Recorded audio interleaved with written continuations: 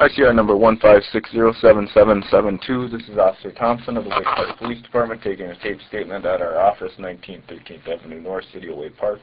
The date is Friday, December 11th, 2015. The time is 08:55 hours. I am here with Ibrahim Isaac. Okay. Ibrahim, could you, what is your date of birth? 12/1/91. What is your address? 415 33rd Avenue North, apartment 301, St. Cloud, Minnesota. Okay. And your phone number? 615-720-2093. Okay. And you're giving the statement to Officer Thompson who identified himself as a Waite Park police officer? Yes. Okay. No. And you understand that you are not under arrest? No, I'm not. You are free to go at any time. You don't have to answer any of my questions if you don't want to. Mm-hmm. Okay, the only reason the door is closed right now is so that others don't hear what we're saying. Yeah, they can stay here. They're probably next door. No. But, no. Yeah. You don't trust me, do you? So, I think a week ago when I came here and I spoke with Chief, okay. My case was inactive. Okay. And the part of it that was inactive was the theft. Chief, the officer Sauber, the primary officer, Sergeant Deshane, and yourself have found that there was no probable causes of the reasons why my vehicle was taken from me. Don't include me in that, okay? I just got this report on December 4th. I got it put on my caseload. Okay. Who put it there? So the chief. Okay. So I've been working this since December 4th. I've only been at it for, a week. It was last Friday when I had it. Do you have copies of the report? No, it's an active investigation. Well, I was told active yesterday by you and Chief. So, anyways, I have the report here. Yep, no, that's the initial. And, yeah, well. That's not my report. Yeah, I understand. But so far, what do you know so far about the case? Well, do you want to talk about it? Yeah, I'm asking you so far what you know. Well, I have a lot of concerns. I have some concerns of what you did that night. I have a lot of concerns about what the girls did that night. Okay. So, but what do you know so far? I'm not going to tell you what I know. Okay. That's not. Well, you're not interviewing me. I'm interviewing you. Okay. Well, here's the thing. Here's if you want to tell me what happened that night, I'd be more than happy to listen to it. Okay. But like you said yesterday, you already told the officers what had happened, right? Yeah, but here's the thing. I reported crimes. Yep. I had several things that happened to me. Yes. My vehicle was taken from me without my consent while I was outside of my vehicle. Yep. Confronting my brother and trying to get him back into my car. In a physical fight with your brother? No, we were never in a physical fight. You were. I was not. Three people have said that. Ibrahim, if you're going to sit here and we're going to argue back and forth about minor details, we're not going to go like that, okay? We were tussling. I was grabbing on him, pulling him in, trying to pull him in the car. He threw punches, you threw punches. No.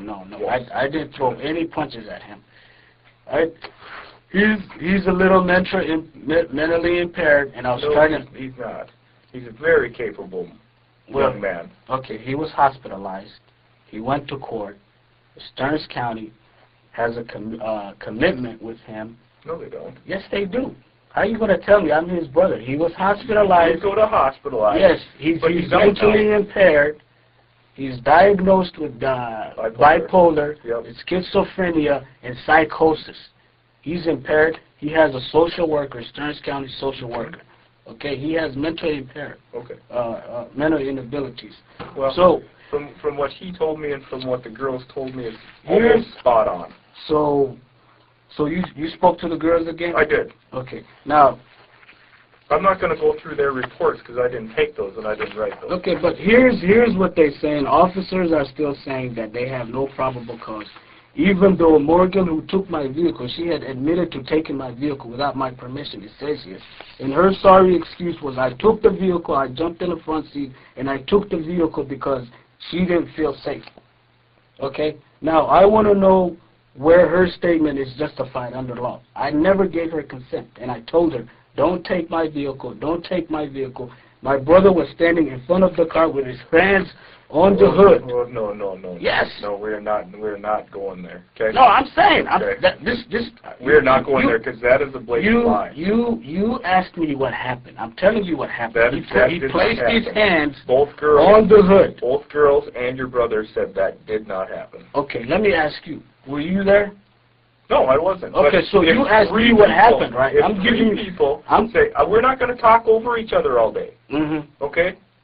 If 3 people say, no, that didn't happen, and one person says it did, then I'm going on the 3 side. Okay, here's the thing, though. I listened to the recording, and I have the audio recording of you and my brother, all right? You took advantage of his mental inabilities in trying to get a false confession out of him. I did. You told him you have camera footages showing him being 6 feet away from the car when they drove off.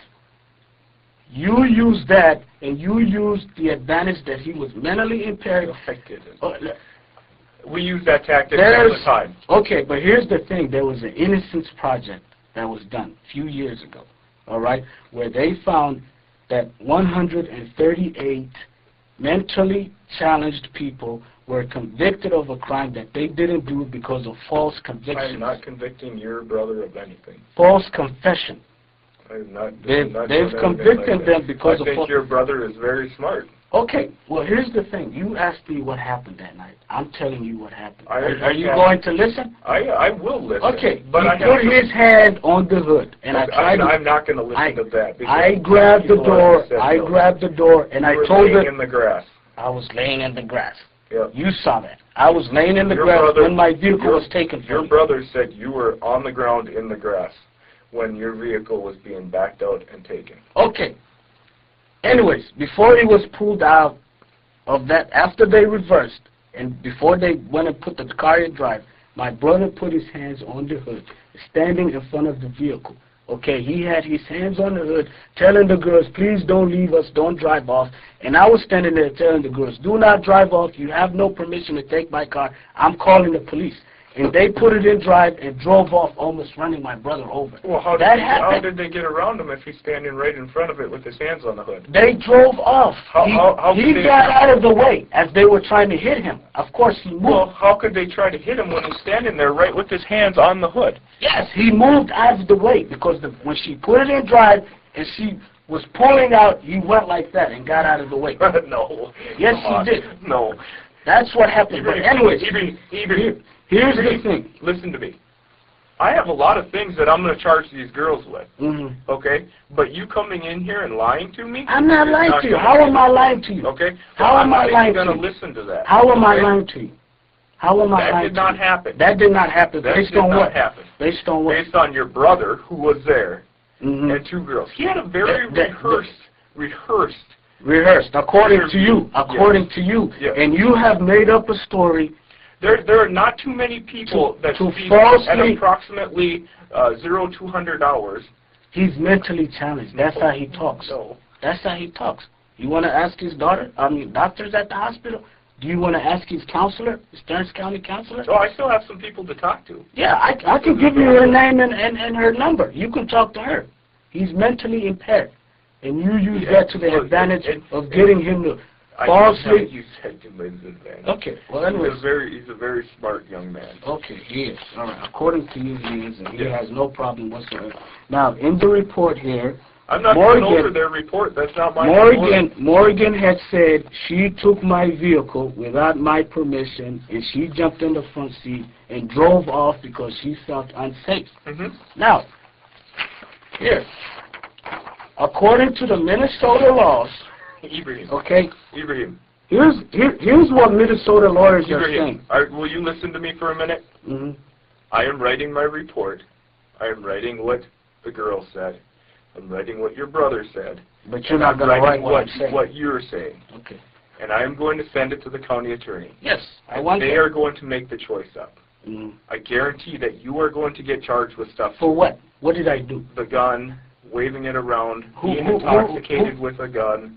There's going to be some issues that you're going to get too, okay? I'm just telling you straight up. I'm not. You will get charged with something, I am innocent. I didn't do anything. That's what you're saying. Ibrahim, there's too many people that said that this was going on. Who said that? The girls and your brother. Okay? What did they say? So, are we done here? Because No. I'm not going to argue about every little detail. I am telling you right now that I am sending this to the county attorney. Okay, today, the county attorney is going to, not today, my report will not be done today.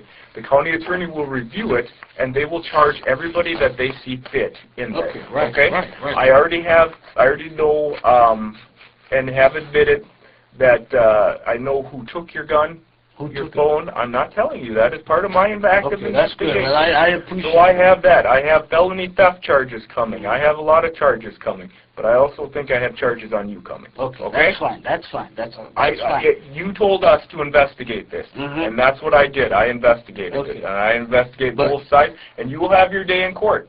Right. Okay? Now, but so far you don't see that they took my vehicle without my permission. That is up to the county attorney. Okay. In my opinion, no. Why is that, though? Because they were in fear when you were punching him in the face. You had a gun. Your gun was out in the hotel my car room, was inside the car at that time. And my car was my firearm was inside the vehicle that they stole from me. Did they know that? Yes, they did, and they saw me put it there. Okay. Yeah. And they were afraid that you guys were punching on each other and everything else, and they took your car. It makes no they sense, went over and it's not justified under law. Well, right? There's a lot of stuff being afraid and everything else no, like that. No. If they were afraid, and if I was that gun-toting sex maniac that they portray me in the report, why did they not contact police? Why did you have condoms with you? I had condoms? Yeah. I have condoms with me all the time. Okay. Why'd you pull them out, and why'd your brother go ahead and give me one of those? No, he didn't say that. He said that in the report. No, he didn't. And the only time that I had pulled it out of it was in my pocket the whole entire time. Yep. And I set it in the room when Officer Saubers and Whitehead come in to check the room. Ibrahim, we're going to have some issues, okay? Mm-hmm. I can tell you that, okay? But you got to let the county attorney review it, and let the county attorney do it. If I was this maniac, crazy lunatic sex maniac, gun-toting, in my opinion, why did they not call the police? I left the room at a certain point, and I went to the front desk. Ibrahim, can I speak? Why did they not call the police if that was true? I don't believe you are a gun-toting, crazed maniac. That's what they're saying in the report. I believe that you were intoxicated. No, but they're portraying me as a gun-toting sex maniac in the report. Did I say that I'm going to believe everything that they say? No. And I don't believe everything that you say. No. Everybody, let me tell you something, okay? There are three sides when you do this job. There are three sides. There's going to be your side as one witness. There's going to be their side. I'm a victim. I'm not a witness. You are also a witness.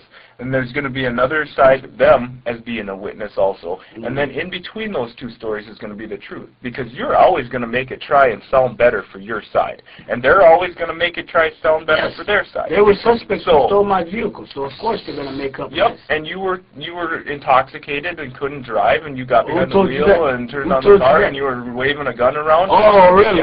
And so somewhere in the middle is going to be the truth, okay? And the county attorney will figure that out. I'm going to write up what I know and what everybody said to me, and that's all I'm doing. I want to know you. If I thought I had, if I thought I was going to arrest you or anything like that, I would have read you Miranda, right? Here's the thing, dude. And you know if you really that. had footage and you knew what really happened out there in the parking lot, they'd be in jail today.